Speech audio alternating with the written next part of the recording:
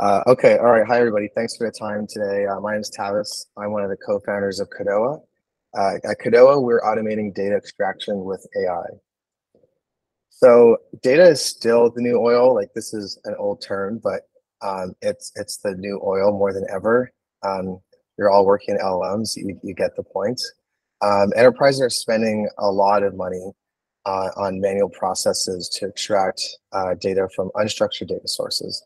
This is where a lot of valuable data actually lives. About 80% of valuable data is in unstructured formats. This includes HTML, PDFs, CSVs, and so on and so forth. But this data is really important, and so companies are spending a lot of money and a lot of effort to extract this data. But of course, they would love an easier way. So at Kodoa, what we're doing is we're using AI to automate all of this laborious and time-consuming work. So this is a combination of chaining advanced LLM tasks using autonomous agents for orchestration and plug-and-play data workflows. Our current focus right now is extracting data from websites. So this includes exploring websites, finding the data, where it's located, building scrapers or extracting data from unstructured data sources, and then transforming that data into data that's usable. So that includes classifying it, mapping it, and normalizing it, and then making it available through APIs, webhooks, and more. So this is maybe a bit of an eyesore, but just to give you kind of like an idea of what Kodoa looks like. Lately, we've been focusing on scraping company career pages and job boards. So you can kind of see on the left, like this is like a list of different career pages. And essentially all the user needs to do is provide this URL, and then our technology does the rest. Our technology understands the structure of the career page, understands the structure of the job postings, and converts these job postings into structured data. So data extraction is a rapidly expanding space. With the advent of LLMs, it's growing faster than ever. We've measured it to be around 6 billion, but it's quite likely much larger. The trends that we're really building our company on top of include the rapid growth of unstructured data. As I mentioned earlier, about 89% of the world's data is unstructured, and it's just continuing to grow. So 90% of it has been produced in just over the last 2 years. LMs are also enabling new automation. The reasons why we're able to do this is because of LMs. Previously, there are older versions of machine learning or just human processes that would do this. But because LLMs are allowing automation to advance so quickly, this is why we're able to do it. And of course, everybody wants to automate things. Nobody wants to do any repetitive tasks, so there's a consistent demand of automation. So some of the different use cases for Kodoa. So you think about data extraction, and that's a pretty like nebulous topic. But we've identified a number of use cases that we're going after. Obviously, generative AI, that's a huge one. Turning websites into APIs. At HR Tech, this is what we're primarily focused on, as I showed you with job posting data. So we're currently working with job boards, HR tech companies that require structured data from across the internet of job posting feeds. E-commerce is also a very huge use case for data extraction, especially on the internet. There's so much e-commerce online. There's so many products and prices and information, and that's valuable to many different companies. Obviously, for retailers who want to monitor prices of their competitors, but also investors who want to monitor market trends, and many more.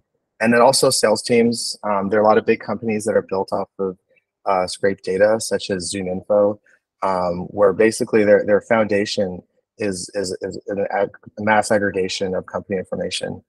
So this data is hugely valuable to lead generation of sales teams. So one of our largest clients right now is a job board. And so they originally had 2 FTEs that were doing web scraping. And it was about a 7-day process, and it was a very clunky procedure and required a lot of maintenance. And we replaced their operations with something way better. Our solution was able to extract the jobs that they're looking for in only a few minutes instead of a few days, and it's fully managed. So there's nobody that needs to manage these teams as well. And this is also quite a large deal size. I'm not going to get into like our revenue or specific numbers, but our deal sizes typically go around between like 1 to 10K at the moment per month. So that equates to about like about a six-figure annual recurring deals. And those are kind of the deals that we're going for right now. As we build up our infrastructure, we're going to go after larger deals. But our sweet spot right now is around that range. And just to close things off, this is the team. So I'm there in the middle. My name's Tavis, and then my two co-founders are Adrian and Johnny. So both of them have deep engineering experience and a high marketing background. So that's it at a high level. I skipped a bunch of stuff because I want to keep that private, but happy to answer any questions you might have. Modin, it is all yours. Awesome. Thank you so much. This was great, very informative. I think, I mean, to be honest, overall, I really liked the deck. It was relatively easy to understand. But even at a short time, I probably just skimmed through it once before. I now have a better understanding of what you do. Do you want to go through the slides one by one? I think that might be. Yeah, let's go for it. Do you want to start with this one or go to the next one? Sure. Yeah, I mean, I definitely like the fact that you started by like just having a tagline, introducing yourself. I think that gives some insight into what I have to expect to hear from you. So I think that's very useful. So I don't have any specific comment on that. I'm not a designer, but the color is really into my eye. But that's your choice. Fair enough. Okay. Overall, I think what I realize is that, and this might be because this is a short deck, but you definitely have a lot more text than I expect to see. That is not necessarily a bad thing. I would say there are two different types of decks that you would send to any investor. One is a type of deck that the investor can go through on their own, which is more informative, have a lot of text, and they can actually read it before having a conversation with you. But if you want me to focus on what you're telling me, I obviously can't really focus on what you're telling me and also read the text. So I would say this is definitely on the side of having more text. Again, there's nothing too negative about having a lot of text. Some people like it, some people don't like it. Some people can actually manage their brain in a way that they don't focus on the text and just listen to the founder and look at the images and things that are more interactive. But I would say it would be nicer if you can condense the text a bit more. I like the image on the right side a lot. Initially I thought of it as a pyramid and like things that are at the top of the pyramid but then I thought it would be cooler if it looked like an iceberg where that you have actually a huge amount outside the water and then a tiny amount outside the water, but then a huge amount actually mist underneath, which is basically the market that you're targeting. But I think this also delivers the message. How much work do you do to set up and onboard clients? Oh, okay, we'll get to questions. So in terms of me understanding the problem, I think one of the things that I did not understand is that how would this be different from other scrapers? Is there any unique about it? There are like open source solutions for data scraping. There are other startups that provide APIs which you can use and scrape data in a website or I don't know, whatever document that you have. I guess what I didn't understand, yes, Amir says, Mot is my question. What I didn't understand was that what is the secret sauce or what is the problem even though those other solutions still exist? Makes sense. And I'm definitely not an expert in data scraping and cleaning and structuring data, etc. But we have, let's say, for example, one investment done on a company that does data scraping from municipalities across North America. They then structure that data and do the rest, and they have designed their own crawlers and spiders and whatever. But that was the first question in my mind.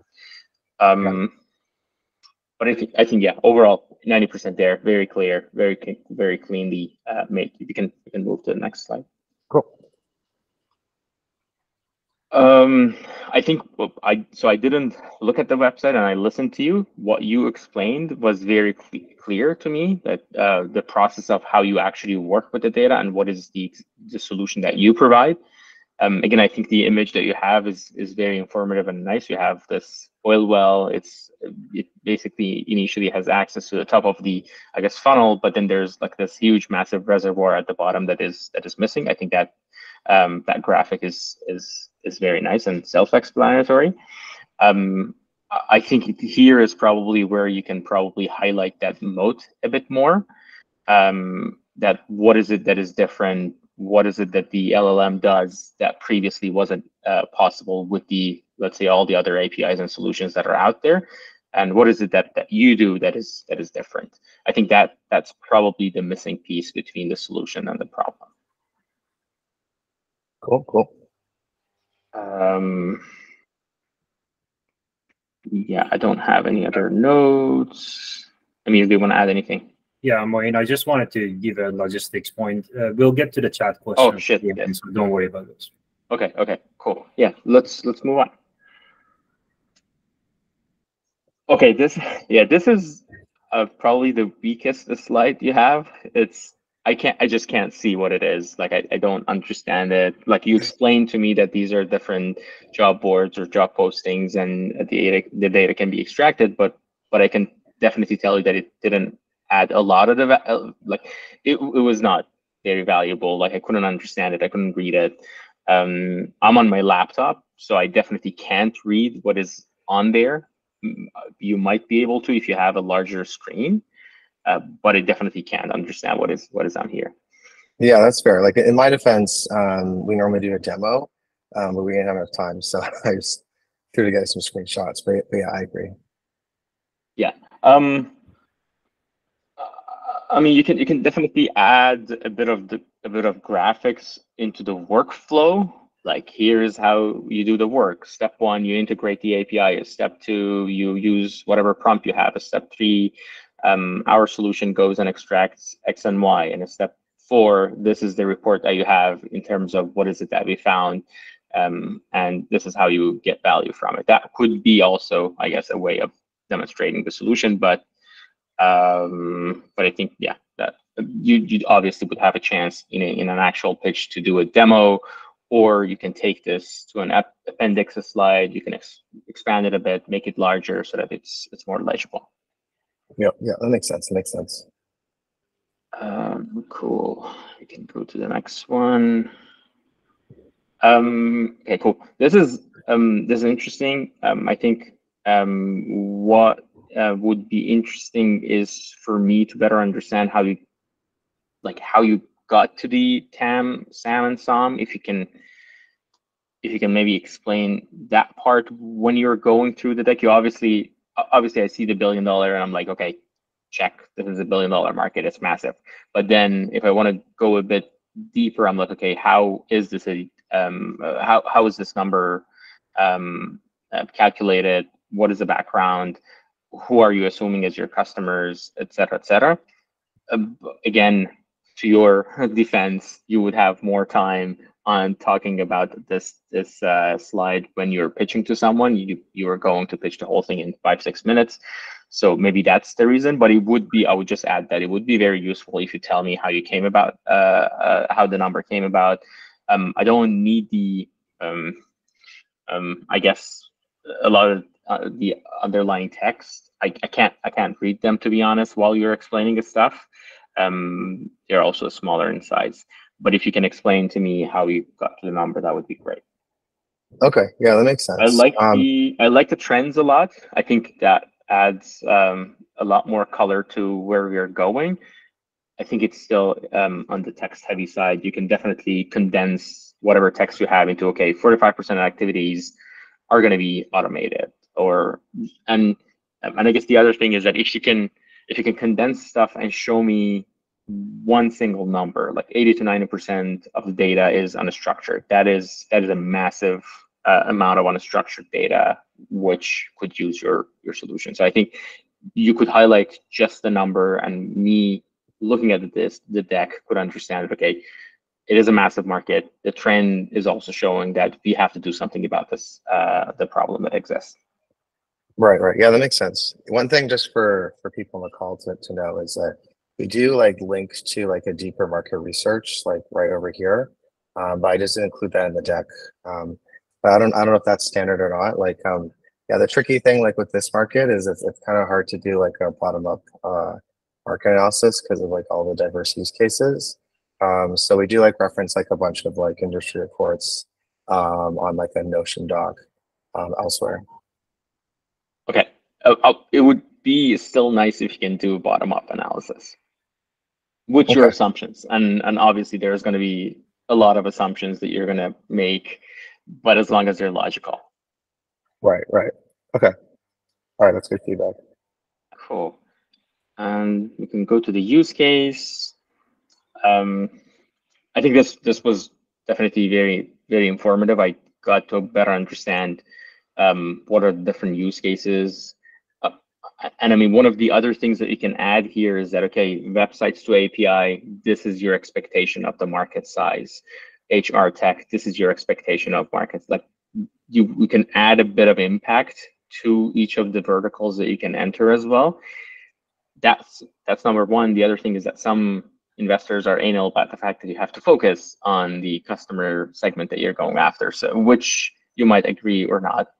But you can also say you're targeting these two verticals initially because you have a set of skill sets, or because the first customers that reached out to us are in this market, and we have enough case studies to show. So I think showing which verticals you're going to operate in is very valuable. Plus, if you can show what is the market size, what is the potential for you, and then while you're going after a specific one, that's on the left side. Obviously, this slide is crammed because you want to explain everything very quickly. I think the case study is worth having its own separate slide.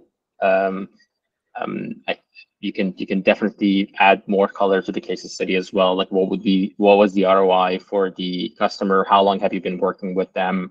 One of the things that we, I guess, care about to see is the churn, and that churn basically tells me whether they liked working with you or not. So ROI plus the churn number.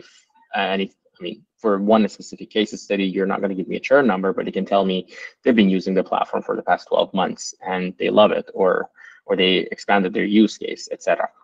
That would be very valuable. Nice, nice. And then the last one, there are two different types of, I guess, classes of thoughts. One is that you have the team slide at the beginning. The other is that you keep this team slide at the end. That doesn't matter, to be honest.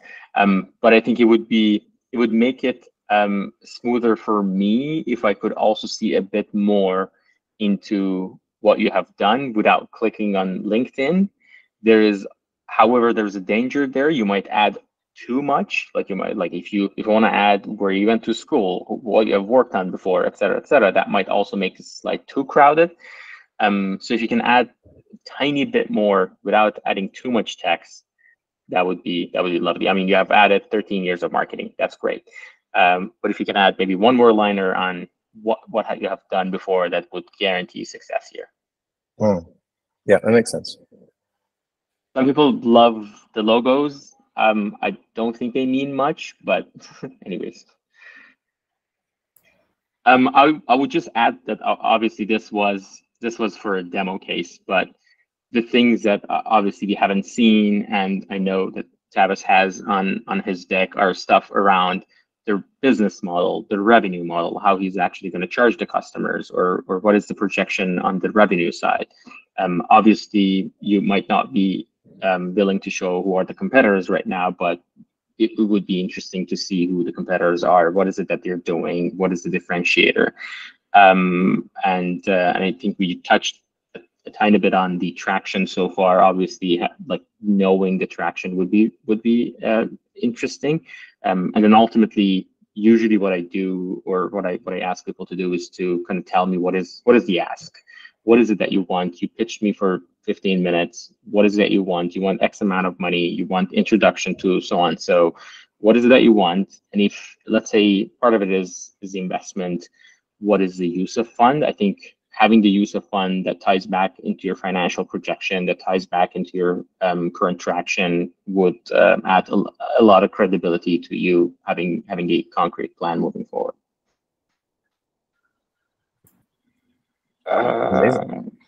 Cool. I want to be conscious of the time because I want to play that devil's advocate a little because Maureen was very nice. But I also want to hear from Matt in the chat. He was saying, if you don't mind unmuting yourself and opening your camera, you said you have a lot of experience in this space and this looks outstanding, quote unquote. Yeah, it does, Tavis. A really great pitch. I thought that was fantastic. You did a great job. And just really, I'm going to be short. I have a lot of experience in this domain in terms of web scraping, browser automation.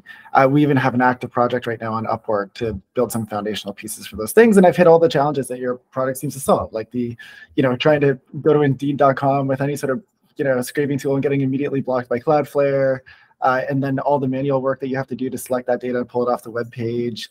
I think the one thing that I wanted to add, this is Amir's, said if you could make a comment about what I think your unique value proposition is. I think the thing that I really love about your product is that it potentially opens the door for a non-technical user to scrape data and integrate it into their workflow. So like what that would mean, like really practically, is imagine I'm an HR person, and the before is that if I wanted to like pull data off a job board, which I think is your top example on your page, and do like an analysis of like maybe where our job is ranking on those, or how many open positions there are, or what are the salaries of those other positions that we're like posting for, I would either have to do that work manually, which I wouldn't, or if I wanted to do that in an automated way, I'd have to go to a developer team, and they're going to hit all the barriers that would take them weeks to develop that. And it almost certainly wouldn't get prioritized. And that detracts from business value. And if I could go as an HR person to your website, pump in the URL, get structured data back in the form of a table, download it into an Excel sheet, and like a tool I'm familiar with, and immediately get an answer, I could do that in like 2 hours. And to me, that is like the great promise here of what you have, is that you could potentially move web scraping and the analysis of data to make better business decisions and put that into non-technical users' hands. So I just wanted to kind of throw that out there, that I think that's really the thing that excites me about your pitch. Again, fabulous, fabulous job. Awesome, thank you. And what's also really cool, I'll just add, is that our job posting use case with that job board, it is a non-technical user that's using it. So they're like finding the job boards and throwing in there, and there you go.